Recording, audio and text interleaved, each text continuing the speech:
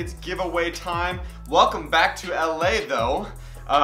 Never done this before, but I figured since it is about Christmas time that I wanted to get you all engaged with me a little more, and also to give something to someone who appreciates these videos and watches these videos.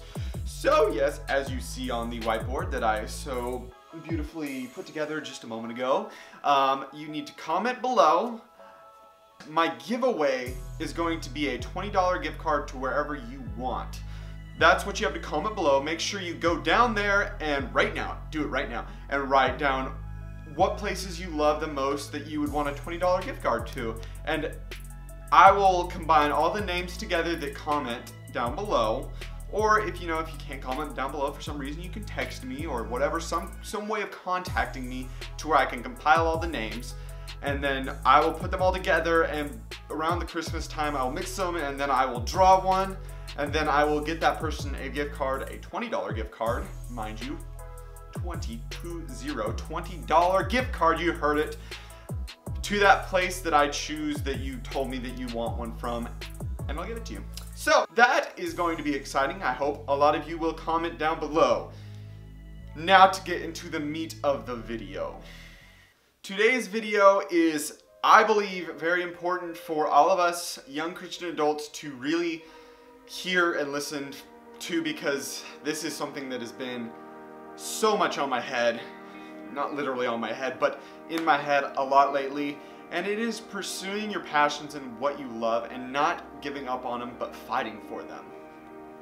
So I have 3 points that I want to go for, and I want you all to hear, and I'll talk a little bit about them and dive into them. The first point is keep fighting for what you love.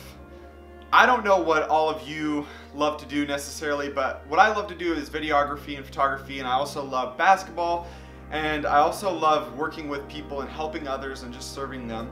And so what can I do with that? And I always have ways that I can do that, but so easily it'd be easy for me to just give up on those and go find the easy path in life, and the one that's just simple and the one that makes the most sense. But what I really want to tell people is you can't give up on those passions, the things that God has instilled in you that you love to do, that you're happy when you do them and you love them.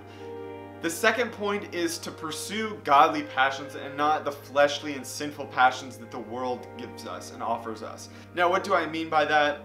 I mean that God has always, in each one of us, has instilled into us something that we're passionate about. He's given us a passion. He's given us a gift. He's given us things that we love to do, people we love to be around, and we have the choice to go follow His path for our life, or we have the choice to follow the world's path for our life. And there is a better path, and I can tell you that is God's path, because I have gone down that worldly path. I've tried it before.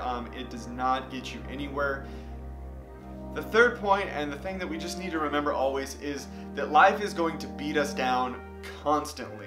And being a young Christian adult, it's never been more true in my life before than now. And it's just like moment after moment, I feel like I'm on the ground just like wanting to be lifted up. And I'm always reminded that through every single moment that I'm falling on the ground, metaphorically of course, God is always right there to help me back up. Yes, life is going to beat each one of us down, and you know what? It's not going to be easy, but He's always there to help us up, and we can't give up on what He's chosen our path to be, no matter what it is. Thank you so much for watching this video. I hope you enjoyed it as always. Make sure to go down and subscribe to this channel if you have not already, and hit that bell button. Also, don't forget to go down in the comments below if you want to win that $20 gift card. Please, please, please don't forget to do that. I urge you to do it because, gee, I'm the one buying the gift for you, so hey. As always, thank you, have a blessed day, and see you later. Merry Christmas.